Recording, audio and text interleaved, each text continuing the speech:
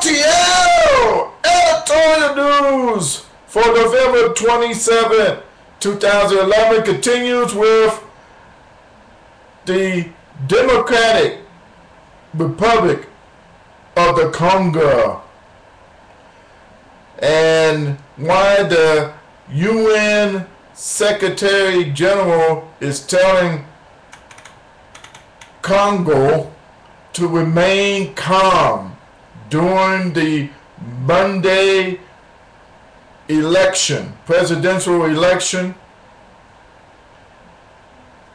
as they will be the polls is completed and they're going to be counting, and right now is between the incumbent President Joseph Kabila, who's relative of a long time ago. He was a president, I guess. He was a president, and that was when DRC was the richest country in the world. Now it's the poorest. Against the opposition leader, Eritni, whatever his face name. Well, we hope for the best, but they saying that they may cancel the final rallies because of it might incite violence and fear. Well, you know what's been going on for years, and now Kazira, the number one news source in the world, told about the history of DRC with the richest with natural resources of gold and copper, timber,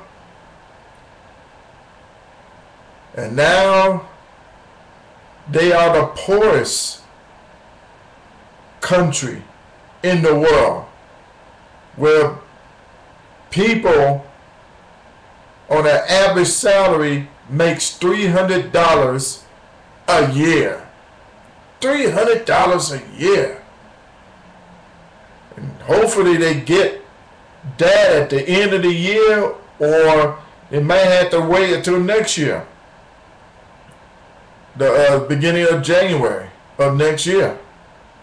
But anyway, the thing is, they're so poor, and they are considered third world, and it's sad.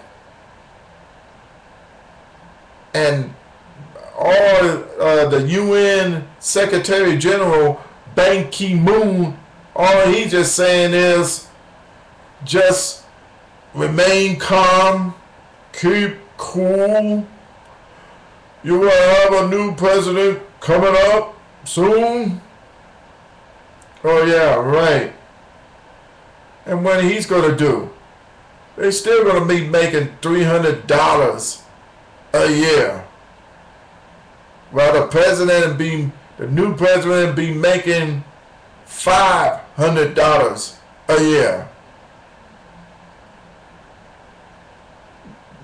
Besides that, here it is, DRC, the poorest country in the world.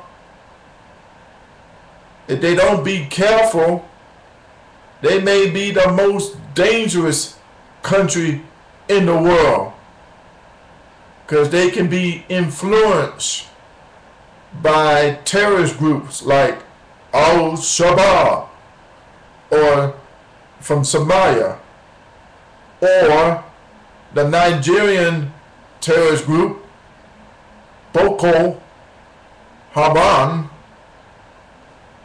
who can influence them how to make money and look the hell out when they do.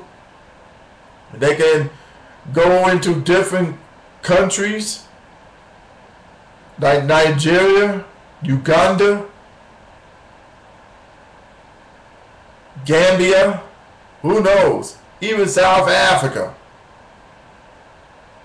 But anyway, you know what's going to happen, because these are desperate times. And for DRC, they're not waiting for a handout. They're going to go at them. So,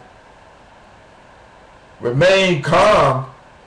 I think the world needs to remain calm.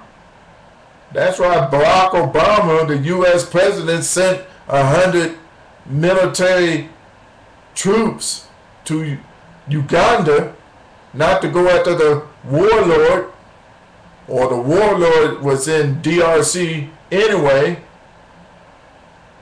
but to maintain DRC, because they may just go off. I'll be back with my last story on the LTL editorial news.